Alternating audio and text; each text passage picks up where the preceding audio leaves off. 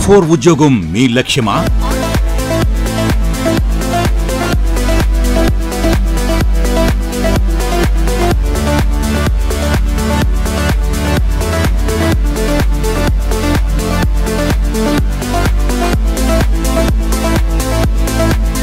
మీ లక్ష్య సాధనకు బాటలు వేస్తూ S&S పబ్లికేషన్స్ వారు అగ్రగణ్యులైన ఫ్యాకల్టీలచే నూతన వరవడితో 100% ఆన్లైన్ క్లాసులతో పాటుగా మరెన్నో ప్రత్యేకతలతో అందరికీ అందుబాటులో అతి తక్కువ ధరకే అందిస్తున్న ఏకైక సంస్థ. ఈ అవకాశాన్ని సద్వినియోగపరచుకోవాలంటే వెంటనే గూగుల్ ప్లే స్టోర్ నుండి S&S పబ్లికేషన్స్ యాప్ ని డౌన్లోడ్ చేసుకోండి. పూర్తి వివరాలకు సంప్రదించవలసిన నెంబర్స్ 8070557777 and 9032064822. మీ ఉద్యోగ సాధనలో మీకు తోడుగా మీ S&S publications. Hello everyone, welcome back to S&S Publications online English classes. In today's class we are going to discuss the poem In the Bazaars of Hyderabad by Sarojini Naidu. So as you can see in this picture, she is Mrs. Sarojini Naidu and the poem name is In the Bazaars of Hyderabad. Let's get into the poem, and before we start discussing the poem, so let's know about the poet Mrs. Sarojini Naidu. Sarojini Naidu or Sarojini Chattopadhyaya, born in February 13, 1879, Hyderabad. Died March 2nd, 1949, Lucknow. She is a political activist, a feminist, poet and the first Indian woman to be President of the Indian National Congress and to be appointed an Indian state governor. Naidu's literary work as a poet earned her the Nightingale of India or GURUKULA by Mahatma Gandhi because of color, imagery and lyrical quality of her poetry. So as you can see, or you might have read about the screen, as you can see, actually her name is Sarojini Naidu and she was born and brought up in Hyderabad. But she is actually, their parents are from Lucknow. So she has died in Lucknow 1949. She is a political activist, a feminist, a person who supports the feminism and the poet and also a political leader. She was the first Indian woman to be the president of Indian National Congress. And she was called Nightingale of India or GURUKULA by our father of our nation, Mahatma Gandhi. Why did she get the title? Because of the color, imagery and the lyrical quality of her poem. Imagery is nothing but the visual description. When we read any of her writings, you can imagine and you can visually feel what exactly happening. Let's read the poem, you will understand what is the quality of her poetry. Alright, let's get into the next slide. So here, let's know about the poem. So we understood about the poet, now let's know about the poem. What is this poem is all about? In the Bazaars of Hyderabad. By the title itself, you can understand. So it's all about Hyderabad and the Bazaars of Hyderabad. What is there in the Bazaars of Hyderabad? Why Mrs. Sarojini Naidu has written a poem about Bazaars of Hyderabad? Let's see. The poem In the Bazaars of Hyderabad is a brilliant piece of writing by the Indian woman poet Sarojini Naidu. And as for the context, the poem was written as a part of Swadeshi movement. During that freedom movement, the Indians decided to boycott European merchandise and use the Indian products instead. Through the poem In the Bazaars of Hyderabad, Sarojini Naidu wanted to convey the message that India is rich in tradition and they don't need the foreign products. My dear people, so through this passage, through this paragraph, you might have understood what is this poem is all about. Why did she write? So we knew about Mrs. Sarojini Naidu. She was not only a writer, she was also a freedom fighter, she is a political leader and she is a feminist, right? So here the context or the theme of the poem is, it was written as a part of the Swadeshi movement. What was this Swadeshi movement is all about? Actually, it all happened pre-independence time. We Indians are not allowed to buy our own products. We were forced to buy European products because we were under Britishers' rule, right? So we all were forced to buy those European products, not our own Indian products. And to tell you one more point, at that time in those days, even newspaper publication was also banned because through newspapers only people will come to know what exactly happening. So they did not allow any group gatherings or they banned the newspaper publications and they forced Indians to buy the European products. So as a writer or as a political leader, so what did she decide? She wanted to convey people she wanted to convey a message to people to buy our Indian products. So that is how she has written the poem. Through this poem, The Bazaars of Hyderabad, Sarojini Naidu wanted to convey the message. What was the message is all about? That India is rich in tradition. India is rich in tradition. Do you all accept? I do accept. So India is rich in tradition and they don't need the foreign products at all. And as we are rich in our own traditions and we have our quality products, and why should we buy the products? Through this poem, she conveyed that message to people, because in those days, I repeat this point again, newspapers publication was also banned by the Britishers, and we all were forced to buy the European products, not our Indian products. So as a writer, as a freedom fighter, and as a political leader, she conveyed that message through this poem in the Bazaars of Hyderabad. And we already understood she is actually basically born and brought up in Hyderabad. So she knew the Hyderabad Bazaars very well. So what did she write in her poem? Let's see. Let's get into the poem. My dear people, the poem is all about 5 stanzas, and each stanza consists of 6 lines. And it is all in the form of questioning and answering session. The poet goes to merchants, vendors, peddlers, and in the market, she roams around the market and she asks the merchants what are they selling, and the merchants or the vendors, they reply what they are selling. Let's see the passage now. And first stanza 1. What do you sell, O ye merchants? Richly your wares are displayed, turbans of crimson and silver, tunics of purple brocade, mirrors with panels of amber, daggers with handles of jade. I would like to read once again. What do you sell, O ye merchants? Here, O ye merchants means O ye, here you. In Old English, ye means you. What do you sell, O ye merchants? Who is asking this? Sarojini Naidu asking merchants. Merchants mean traders. Richly your wares are displayed. What are the wares here? The articles, those are offered for sale. Displayed means presented or exhibited. So she was asking merchants, what do you sell, O ye merchants? Ye means, oh you merchants. She was asking merchants. Richly your wares are displayed. Turbans of crimson and silver. What do you mean by turban, my dear people? Here, as you can see, a man's head covered with large material. This is what the turbans of crimson. Crimson means it's a deep, rich red color, and silver. This is what the turban of crimson and silver. Tunics of purple brocade. What do you mean by tunics? Tunics, it's a loose garment. Loose garment, typically without sleeves, and which reaches to the knees part. So those are called tunics. In older days, people used to wear those tunics, as you can see, but without sleeves. Of purple brocade. Brocade is nothing but a rich fabric. Mirrors with panels of amber. Panel is nothing but a rectangular kind of component. Amber is a dark yellowish substance we generally used for making furniture. It's a resin kind of thing, amber. Daggers with handles of jade. Daggers means these are daggers, a short knife with a sharper edge.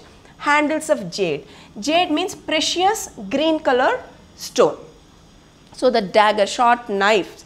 So and handles of jade. Jade means a green color stone. And I have taken some pictures to give you more clarity. These are the turbans, tunics and daggers and the mirrors. What do you sell? In first stanza 1, she was asking merchants, what do you sell, O ye merchants? Richly your wares are displayed.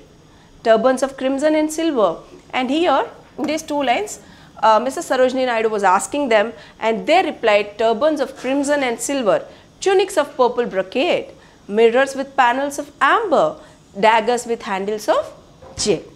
So here the explanation. In the first stanza, the poet meets some merchants, seeing their goods which are richly displayed, asks them what they are selling. The merchants replies, they are selling deep red and silver colored turbans, purple garments with silver and gold.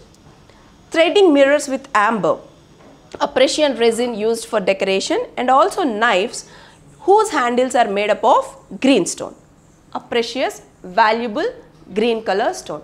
So this is all about stanza 1. Hope it is very clear. Let's move on to the next stanza. In stanza 2, she went to vendors and asking them, what do you wave, O ye vendors? Saffron, lentil and rice. What do you grind, O ye maidens? Sandalwood, henna and spice. What do you call, O ye peddlers? Chessmen and ivory dice. In stanza 2, initially she went to merchants and she asked them what are richly displayed over there, and merchants replied. And here she went to vendors, she went to maidens, she went to call peddlers, and what are they selling? What are they selling here? Saffron and lentil and rice. Vendors means sellers. Saffron is nothing but an orange yellowish color food flavor which is made up of dried flowers, and lentil and rice, grains and rich in protein lentils. What do you grind? Nowadays we do have these mixies and grinders, but in older days we did not have all those electrical equipment. So in those days, maidens means young women. They used to put all the grains in that particular grind which is made of stones, and they used to grind it. So she was asking, "O ye maidens, what do you grind? Sandalwood, henna and spice." They replied. And again she went to, what do you call? Here calling means they were shouting, like they are asking, "O ye peddlers." Peddlers is also a sellers or dealers. Chessmen and ivory dice. What do you mean by chessmen? The pieces or figures which are used in chess game. And what is meant by ivory dice? When you just play that kind of cube which is made up of ivory. Ivory is a component or a substance which was made of this elephant tusk. So that is nothing but which is in white color. Ivory dice. Okay. So in stanza 2, she was asking vendors, she was asking maidens, she was asking peddlers, what are they selling? I would like to read this stanza once again. What do you weigh, O ye vendors? Saffron and lentil and rice. What do you grind, O ye maidens? Sandalwood, henna and spice. What do you call, O ye peddlers? Chessmen and ivory dice. Here for your information I have given even the explanation also. If you want to take a screenshot of it, you can take it. Next the poet goes to vendors and asks them what they are weighing on the scale, as you can see in the picture. They reply that saffron, pulses and rice. Next she asks the maidens what they are grinding. The maidens reply that they are grinding sandalwood and spices. She meets salesmen and asks them what they are calling. Calling means what they are selling. They reply that they are selling chessmen and ivory dice for chess game. I hope stanza 2 is clear. Let's move on to the stanza 3. Let's get into the next stanza. What do you make, O ye goldsmiths? Wristlet and anklet and ring. Bells for the feet of blue pigeons, frail as a dragonfly's wing. Girdles of gold for dancers, scabbards of gold for the king. So while reading this stanza, you might have understood Mrs. Sarojini Naidu next went to goldsmith. Who is goldsmith? A person who makes the gold ornaments. And she was asking the goldsmith what were they making. A wristlet. A wristlet is nothing but a bracelet, anklet, an ornament worn around ankle and ring. Bells for the feet of the blue pigeon. Pigeon is a bird. So are they making a bells, very delicate bells as dragonfly's wing. Frail means delicate. So as a dragonfly, so here is the comparison between the bells for the feet of blue pigeon with dragonfly's wings. Have you seen the dragonfly's wings? Very delicate, frail, right? Girdles of gold for dancers. Girdle is nothing but a belt or a cord around waist. Dancers generally they do wear these belts. Scabbards of gold for the king. What do you mean by scabbards? Scabbard is nothing but a holder or a cover for sword. Generally kings they keep their swords, right? Directly they don't keep, they just cover it. So that cover is made of gold. So scabbard is nothing but a holder or a cover. Now she went to goldsmith and asking wristlet. What do you make, O ye goldsmith? Wristlet and anklet and ring. Bells for the feet of blue pigeons, frail as a dragonfly's wing. How the bells, how are they made? As frail as a dragonfly's wing. Girdles of gold for dancers. Girdle is nothing but a belt. Scabbards of gold for the king. Scabbard is nothing but a cover or a holder for the sword. Let's see the explanation. Now the poet meets goldsmiths and asks them what they are making. They reply that they are making ornaments for wrist and ankles and also rings. They continue saying that they are making bells for the feet of blue pigeons. These bells are as delicate as the wing of a dragonfly. They are also making belts of God for the dancers, swords and daggers made up of gold for the kings. These lines depict how rich the Indians are. If you can notice, the scabbards of gold, girdles and the bells for the blue pigeons. So all these things depicts means represent how rich Indians are. So this is all about stanza 3. Let's move on to the next stanza. Next, Mrs. Sarojini Naidu went to fruitmen and asking what they are selling. What do you cry, O a fruitman? Citron, pomegranate and plum. What do you play, O you musicians? Sitar, sarangi and drum. What do you chant, O musicians? Spells for aeons to come. So here in this stanza, if you can notice, she went to fruitmen, she went to musicians, she went to musicians also, and she was asking what they are selling and what they are doing. So firstly, they were answering like citron, pomegranate and plum. Citron is nothing but a citrus fruit, as you can see there, and the plum is a fleshy fruit which is in purple color, and pomegranate. What do you play? And then she went to musician and asking what do you play, O musicians? Sitar, sarangi and drum. These are the Indian musical instruments. Sitar, sarangi and drums. These are the basically Indian musical instruments. What do you chant? And also she went to musicians and she was asking spells for the aeons to come. Are they spells? Spells means calling some names rhythmically. Aeons. Aeons mean very long period of time. Are they calling the people from long period of time to come? So this is what she is asking. Let's read the meaning. Next, she meets vendors selling fruits and asks them what they are selling. Here, cry means it's not crying. Generally, fruit men, they shout what they are selling, right? So that means cry. Next, she meets vendors selling fruits and asks them what they are selling. They reply that they are selling citron, pomegranate and plum. Now she meets musicians and asks them what they are playing. They reply sitar, sarangi and drum. Next, she asks musicians what they are chanting. They reply that they are chanting magic spells for aeons. Here, aeons, supreme deity, and actual meaning is very longer period of time, which is indefinite. It's not like 100 years back or 1000 years back, very long period of time. So, to help them show their magic tricks. Alright, hope the stanza explanation is clear. Let's move on to the next stanza. What do you weave, O a flower girls? With tassels of azure and red. Crown for the brow of a bridegroom, chaplets to garland his bed. Sheets of white blossoms, new garnered to perfume the sleep of the dead. So, by reading this stanza, you might have understood. So, she went to flower girls who sells flowers with tassels of azure and red. What do you mean by tassels here? Tassels are nothing but a hanging threads of azure. Azure means bright blue color and red.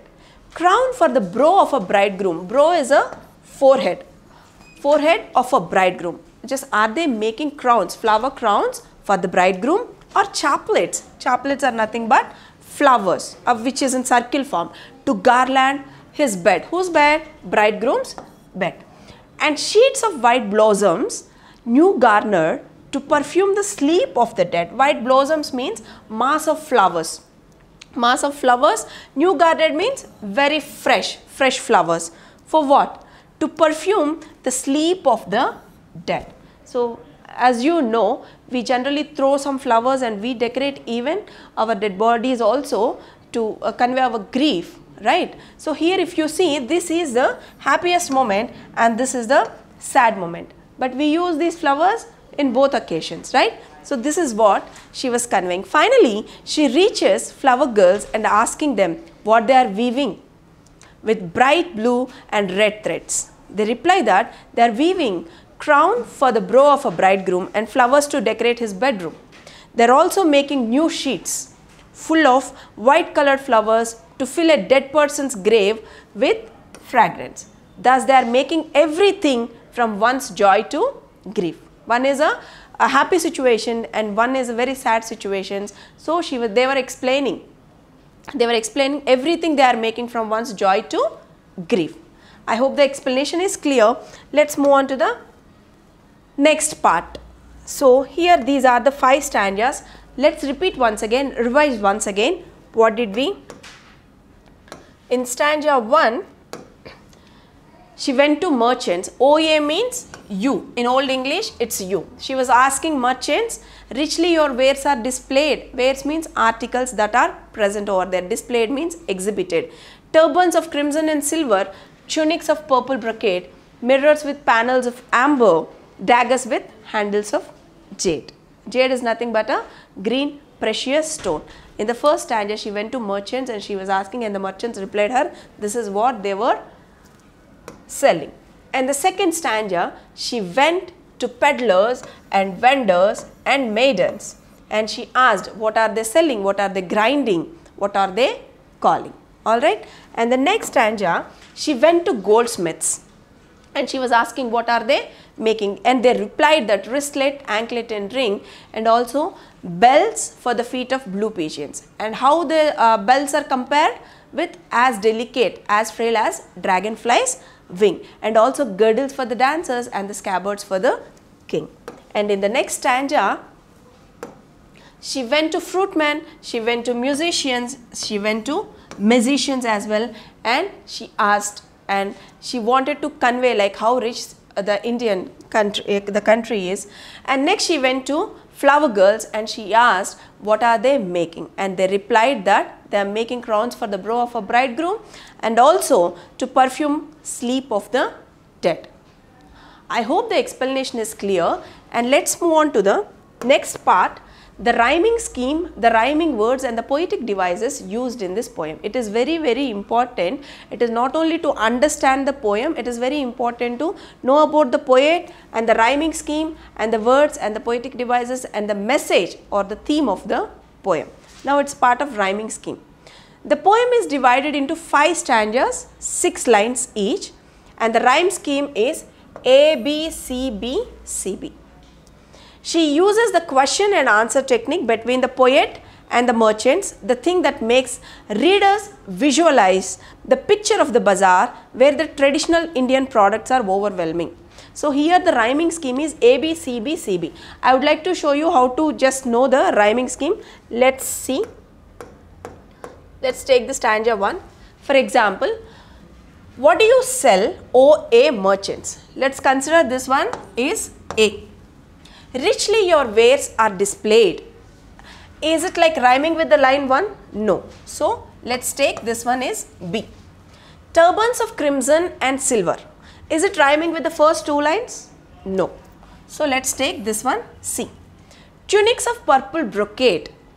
Tunics of purple brocade. Displayed and brocade. Don't you think they are rhyming each other? So this one is again B. Displayed and brocade. So B.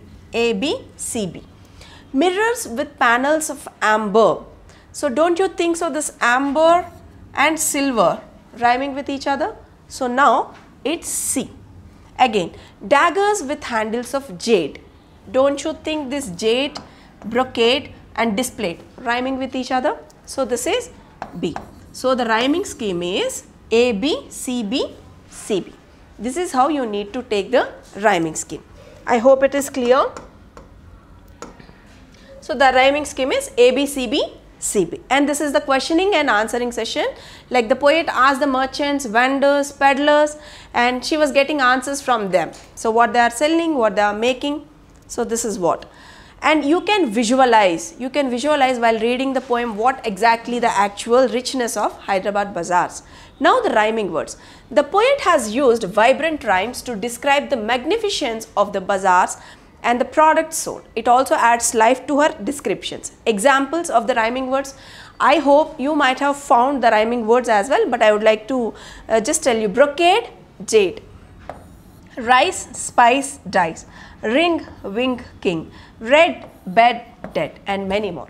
If you notice, there are many more rhyming words you can find in the poem. These are the rhyming words. This is the rhyming scheme. And what is the poetic device used is simile.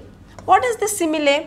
Simile is a figure of speech in which 2 dissimilar objects are compared and the comparison is made clear by the use of term like, such as, and when you use such as or like, dissimilar objects, not the similar objects, dissimilar objects. Where did you find that similarity? Dissimilar objects, like here in the Bazaars of Hyderabad, frail as a dragonfly's wing is a fine example of simile. So do you remember? Here the bells are compared with dragonfly's wings. Bells for the feet of blue pigeons, frail as a dragonfly's wing, as delicate as a. So the poetic device here is used is simile. So I hope the rhyming scheme and the rhyming words and the poetic device is also clear. And let's move on to the next slide. Conclusion or the message of the Bazaars of Hyderabad. As you can see in the picture, India is rich in tradition and they don't need the foreign products. And I do believe that one must know that this poem was written during the freedom struggle of India. So Sarojini Naidu has been trying to unite the Indians to drive the British out of India. She is trying to encourage the Indians to buy goods from their traditional bazaar rather than purchasing foreign products. This is what the actual conclusion, as you understand this poem and the message, what she wanted to convey as a writer, as a poet, as a freedom fighter, as a political leader, as a feminist. She wanted to convey a message to people during that Swadeshi moment, when we were forced to buy European products. And this is how she conveyed message to the people. When newspapers were banned by the Britishers, not to reach any kind of message to our people, Indians. So this is how she conveyed, how beautifully she conveyed the message to the people to buy only Indian products. She also explained through this poem how rich our country is through, Bazaars of Hyderabad, as she was born and brought up. I thoroughly enjoyed reading out the poem and explaining to you. I hope the explanation is clear to you, and whatever the question comes from this poem, you will be able to answer, and about the poet or about the poetic devices or the rhyming scheme or the poem, so you will be able to answer. And any doubts, please let me know. Thank you very much. Group 4 ఉద్యోగం మీ లక్ష్యమా?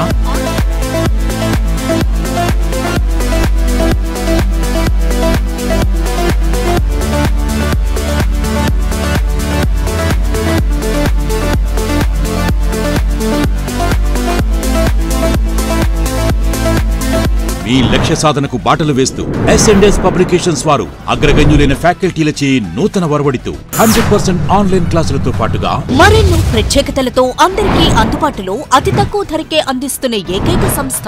ఈ అవకాశాన్ని సద్వినియోగపరచుకోవాలంటే వెంటనే Google play store నుండి S&S publications app ని download చేసుకోండి. పూర్తి వివరాలకు సంప్రదించవలసిన నంబర్స్ 8070557777 and 9032064822. మీ ఉద్యోగ సాధనలో మీకు తోడుగా మీ S&S పబ్లికేషన్స్.